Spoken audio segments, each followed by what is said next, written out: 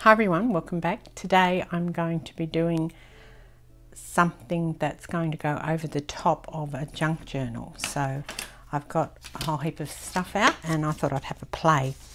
I'm starting with these, which is a coffee pod, one side of a coffee pod box. I thought that might be good because that can sit over the top of the page and I can decorate it up. So I've also got out some things that I've made recently, which are these pieces. I thought that maybe I could use these as quite a good thing to cover the coffee pod with. So I think I'll just trim this down a moment first because it's a little bit crooked. And I've got some laces out and a few other bits and bobs to see what I can make today. So we'll start by putting this over the top just as our background. Now you're going to see this on both sides of the page, so I want it to be able to open up in the center still like that to slip over the page. So I need to decorate both sides, or at least put something on, I guess what would be considered the back, so when you turn the page you can still have something pretty to look at. I'm just going to fold this over the top a tiny little bit so that it will cover up when I put the piece on the other side. I will be trimming this down. I do want it to be skinny like the coffee pod. That's why I've chosen the coffee pod as the base. And I'm hoping that that will fit here, but it won't. So we'll have to find another piece. I've got plenty that I made in that same vein, so that's not a problem. Let's see. Just looking for a skinny piece. Alright, so I found another piece that I'll put down on here. Right, I'll save that bit. I can use those bits in a different project. They're fine. And I'll now just trim this down. I'm just going to test it out in my book to see if it's actually going to work. I think I need to glue some of the top part of it down. I'm not sure, but we'll just put it on here and see if it's going to work. So it needs to be able to stay there on its own. So I think I'm going to stick it down about maybe an inch of the top of it because I think that that will work. Let's just stick it down and have a look. I can always put a clip on there if I need to, but I thought maybe sticking it down might work. So that's just some glue on the first, say, inch of that fold. And now we'll just have another go and see if it'll slip on, which it should. And then it should hold on, so there'd be no need to put a clip to hold it on by putting that in that first section. And I think I'm just going to pick, well, it doesn't matter, I need to decorate both sides of it, so it doesn't really matter which one I go with. And I've got my photo booth out. I thought I would use one of them. Part of the reason I've chosen the photo booth is that they're super thick card, and so that will make it more sturdy when it's actually in the book. And I'm going to leave the frame around it today. So I'm going to use her on one side, and then I've got bits of lace and things out to put down underneath. I was going to put some more lace down, but that might be enough by the look of it. So I'll just randomly put this on and then put her over the top.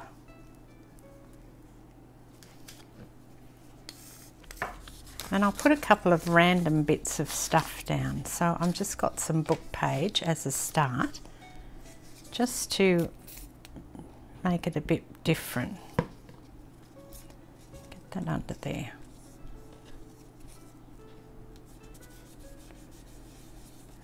I also have some of the quotes, don't I? Yes, so I've got some of these out as well.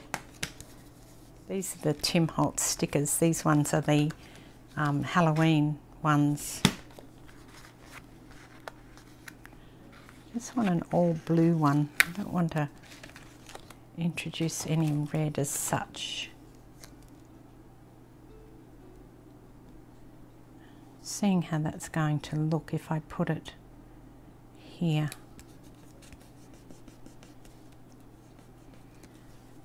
And then I'm going to put a little quote down as well.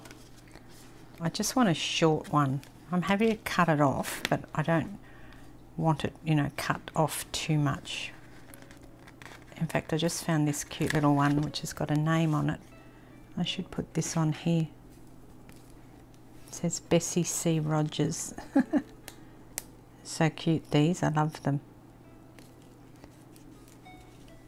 And then I will put something down here still that I can cut off. Let's see. Something that's not too big. See what else I've got in that other book as well. Maybe I'll find something in here.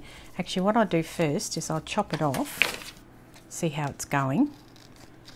So just trimming up those edges and get the lace out of the way because I don't want to chop the lace.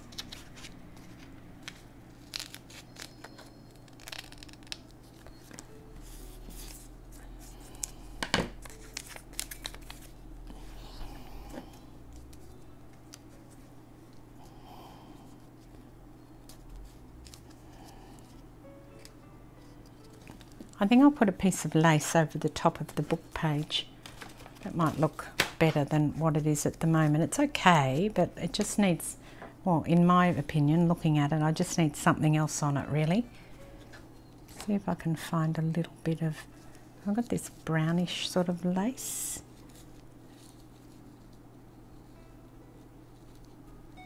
Might put some of that on here. Barely need any at all because it's so skinny that it doesn't use up much in terms of supplies.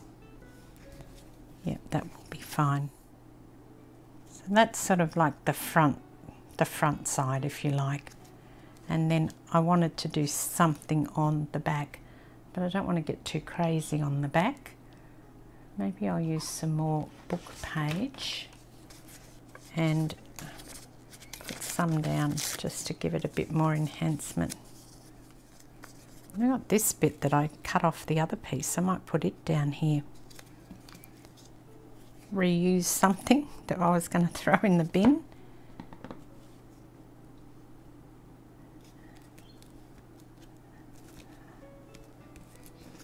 I have to put those words a bit straighter. And then I'll just tear this off because I really can't cut it now. I can't open the top piece up. Maybe I should have waited to stick that piece together at the top, but I did just want to test it before I actually move forward with it. So we'll just, that's fine. And I probably need one other thing on here. Go back to my book, this one, and we'll see what we can put on here. What about this? It says calls answered day or night, and I'm going to cut it after the word answered and put it down here. Put it at the bottom. No, it needs to go in the center like this, and then like this. There you go. So that's the back of it. I'm just wondering if I need to put anything else on, but I don't think I do. So I'll just pop it into the book and we'll have a look how it looks now. Let's try and find a page. Got my big box of lace on the table. It's a bit too big for the table. And then you can just give it a little open here. So I'm not opening it very much because I want to slide it on. Actually, I'll slide it on this page here. And then I'm hoping that that will stay, and it does. Okay, now if you're worried, you could always put a clip on. I just bumped it then, but I'm just thinking it might not be dry yet, the glue. Actually, it's probably better to put it in toward the center of the page rather than the other side. So that, and then when you hold your book, that's going to poke up like that. So I'm just putting a piece of that lace, which is just the top part, it's the actual mesh part rather than the actual lace part down there. And I'd like something round to go on that. Or, let's see what else we've got in this book.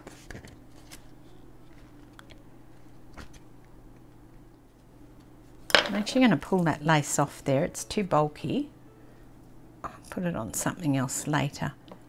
And I will get something that's a little bit flatter. Maybe like this piece. I want to put this here.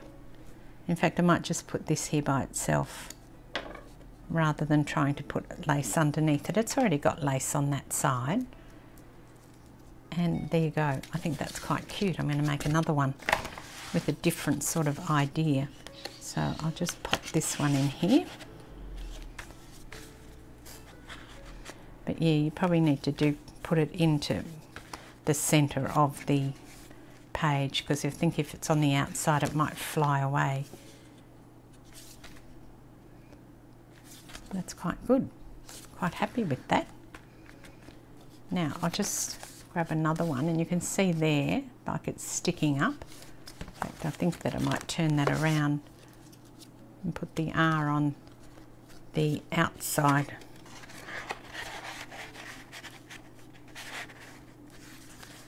There you go, that looks good. And then on the back, when you open it up, so you're sort of like a bookmark almost. Not that it's more of a decoration than a bookmark, but you could use it as a bit of a bookmark, I guess. So that's one thing. Now I have another idea, and it's sort of based on the same premise. I have another piece of coffee pod that I'm just folding in half, and this time I will cover it first before I glue the top of it together. The reason I'm cutting this down first is because I want to use this piece I'm cutting off, and I want to use the number 1 that's on it. So I don't necessarily want it to cut that off, otherwise I would have cut through the number 1. Stick this down.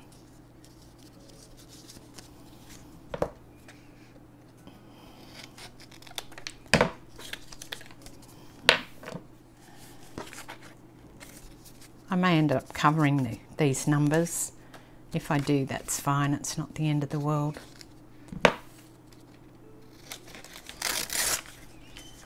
So with this one, I'm just going to put some book page down, and just quickly, probably don't need it that wide.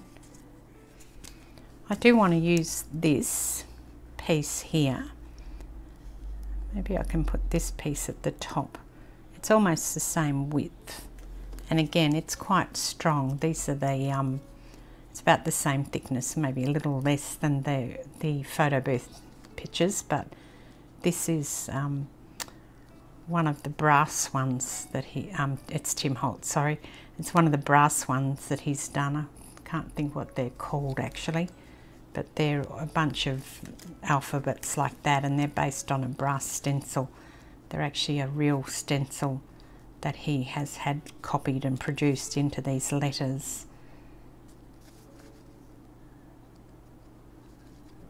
I quite like that at the top. And then if I put that at the top, I need something at the bottom. I want something underneath that. I don't like that being book page underneath. I wonder if I can put a little bit of map underneath that, up the right way of course. I think that would look better. Just cut a little bit of this off. I think I cut it a bit short. Oh no, I didn't. But I do need to have it up the correct way. It'll drive me bonkers if I don't. I think that's better than having the book page showing through. And put some glue on and get this one down. Maybe I can do a picture on this side. And a sticker. A word sticker. So let's grab a word and see what the word would look like. So I think I'm not going to put lace on this one. I'm going to do it quite plain, so that if you don't like lace particularly, then this is just another idea, not using the lace. And we might make it, let's see, trying to find something that might look, do something a little bit creepy with this little Halloween saying that's here. Just trim that down, and I'm not worrying about where it's going. I just put it down rather than positioning it perfectly.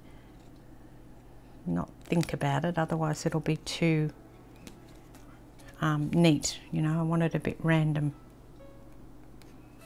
There you go. So I've got that down there, and maybe I can do another one up the top. So let's just look where we're up to. It's a lot plainer. I think I'll go back to, let's see, I really like these. I suppose I can do another one of those on here, can't I?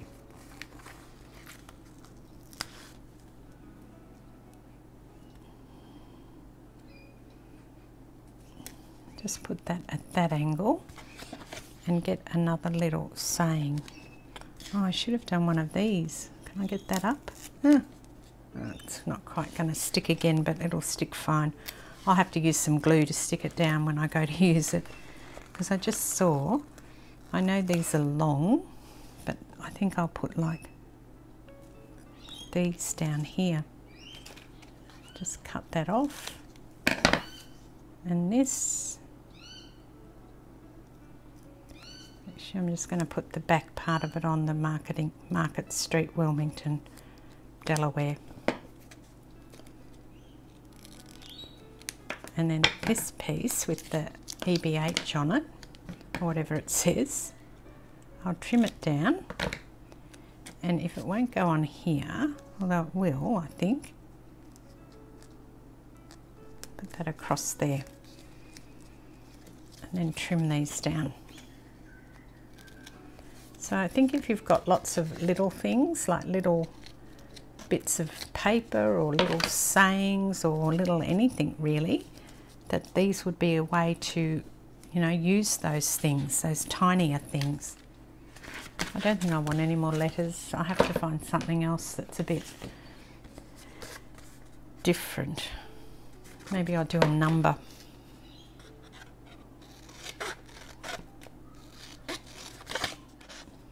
There, that's good. That's just what I was looking for. Perfect. I'm tossing up whether I want to trim the edges of the A. Maybe not. Okay, so I'll stick this down now. Again, just about an inch at the top. And then we'll see how that one looks in the book. So I like this one with the R on it. That's really nice. It's sort of, yeah, I think it'll stay there. The other place you could put these would be like down here on this one, on a pocket like that. You put that down there. Of course, you'd have to take it out to look at the back of it. And the same if you wanted to put it on the front. Like I could put it into one of these pockets, but again, you'd have to take it off to look at the back. So I think I'll just put it in the actual journal itself like this. And I like it on this page because this page is a little bit plain. Even for me, I like my stuff quite ordered, although I'm pushing myself to try and be more inventive and, you know, braver to put sort of other things on. And then this one I will put into, let's see where we can put this one. Maybe on this page here. Now I think I'm going to put the A at the front. Oh, that's come apart. Hang on, I'll just have to stick that down a bit. Yep, that's fine now. And then I can put that here. And then when you turn it over, you've got the one there.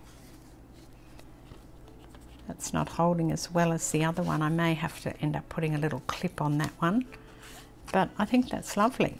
Something a bit different, and then they stick up in the book. So if you move this one out a little bit, so you probably do need something at the top there because it's a bit plain, whereas this has definitely got something sticking up. So let's go back to it and work out what I can put up there. I know I had something before, this one. It says figure 1 and figure 2. Let's see what this will look like if I put it up the top here. Yep, that's good.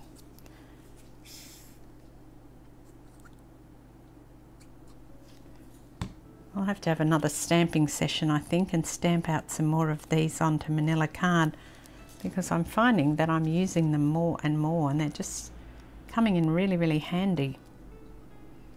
Yeah, now when I put this back on here now, and the glue has dried a lot more, so it's going to hold now. If I put that back on there, now you've got that sticking up at the top of the book, and that looks much, much better. Okay, so that's it. I'm done for now, and I will be back with another video tomorrow. Meanwhile, thanks for joining me. Really appreciate your company. Cheers.